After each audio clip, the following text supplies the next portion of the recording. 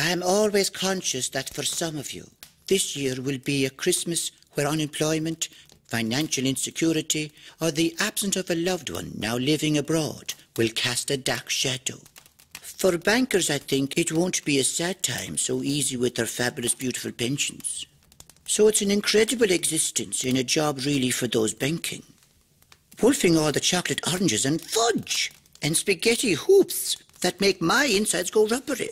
I always believe that the Irish people have politicians with the fortitude and wisdom to abuse their office and just fleece the system. Jabba jibba jib.